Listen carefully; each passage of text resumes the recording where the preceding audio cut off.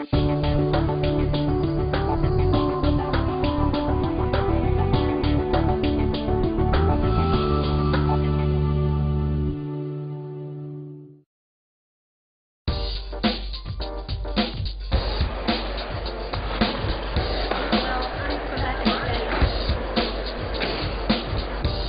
this is O'Brien with EMS Expo Live.com. We're here taking a look at the XCollar, and we're here with Martin, and he's going to show us a little bit more about this really fascinating product.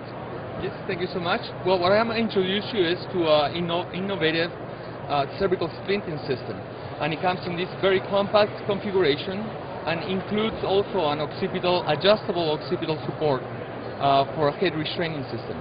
If you observe this mannequin, what you find is that this mannequin has a substantial amount of rotation.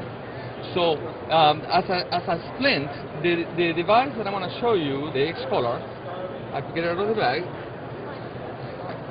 What it does is secures the patient above C1 in the occipital region, let me show you with him, and below C7 between the shoulder blades.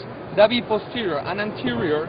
We're going to splint the patient by supporting the facial features and the upper sternum. But we're not going to guess the sizes, we're going to customize it to the patient, exactly to the needs of the patient, and to the body type, and in this case, to even the position of the patient. Okay, so I'm just going to go ahead and do it. Okay, the main technique is to oppose my own forces, that way I don't manipulate the patient, and you can see this mannequin is not secured to the board. What I do is I push and pull, and I maintain the patient's position. I do the circumference and the length. Now, if you observe in the upper sternum, because he's rotated, it is a gap that we avoid, that we need to fill. But we can accommodate to fill the gap by rotating, by extending asymmetrically. So we adjusted asymmetrically the circumference and the length.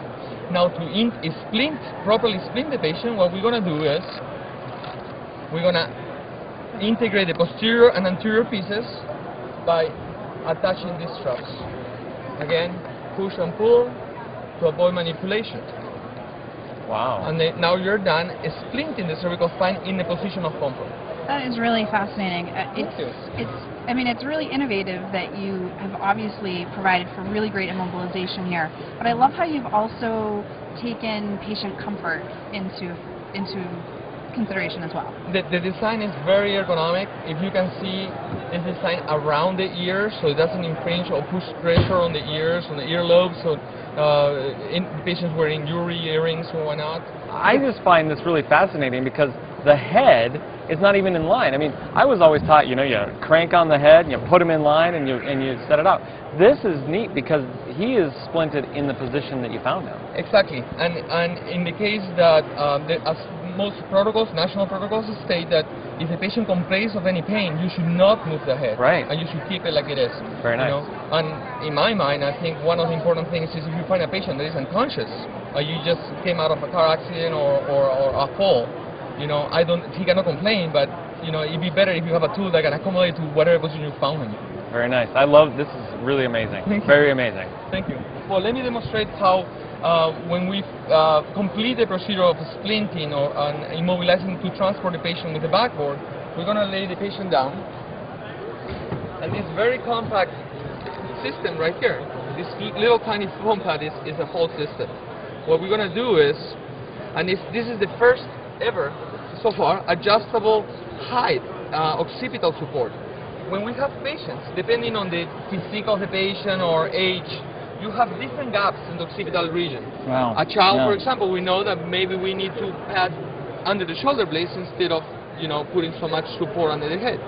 So you may need only one thickness for a child. But as different patients may have different needs. Older patients may need more support. So we can add and build to it until we get the amount of support that we need. So we have 3 different options. It's all integrated, and then we pull this, and they stick to each other and stick to the board. Very nice. So this will provide, per se, with a proper amount of occipital support, but we still need to provide for immobilization, for vibration. The ambulance, the rig is going en route to the ED, and you don't want vibrations on jumps and whatnot. Right. So instead of using bulky head locks or head restraints, these straps do the work integrate into this collar. You just release and reattach and go around the board. Oh, wow. Huh. This system, because it's a straps and it's flexible foam pads, can be integrated with scopes baskets, any type of back support or backboards that you're using, any models, why not? And then you do the other side. There. Reattach the strap and go around the board. In this case, because that patient was this patient was immobilized in the position of comfort, we have a rotation. I'm trying not to block the camera. It's okay. We have a rotation, so the distance in that side is less than the distance in this side. So what we need to do is just take another rub. Ah, smart. Okay. So now we're providing for good immobilization for any vibration, up and down or lateral. But additionally, and a shortfall of conventional head restraint system is that they really secure the head to the board. But the body sometimes is not that secure to the board. So with the movement on the ambulance or even getting the patient into the ambulance, depending on the conditions, the body may shift a little bit. So for movement up and down on the board, and sliding on the board, this system allows to do that to a degree. But even though it maintains good immobilization up and down or lateral.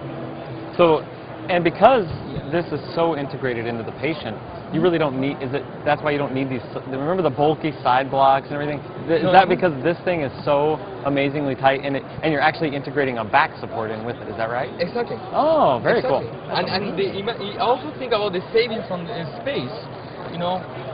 The NeXsplint is designed more for units like search and rescue or confined space or tactical units, military or police, where they have maybe just smaller bags. That's NeXsplint. The XCollar for EMS, you have head restraint system and collar all in one. That's amazing. Yeah, I think that alone is a huge benefit to save that kind of space. And I also love all that adjustment that you made. I mean, you detached, you reattached, but yet it allowed for minimal patient movement. Exactly. Exactly. And think about also the force multiplier factor. If I'm by myself and I show up, or me and my partner show up to the scene of an accident, and we have multiple patients, maybe a family in one vehicle, another couple in another vehicle, you see, instead of me committing to maintain C-spine, I can do my triage and I can start immobilization by putting the device in the patients that I deem it pertinent in about 30 seconds. Wow. So until more resources show up, backboards show up, and an ambulance to do the transport. It's brand new.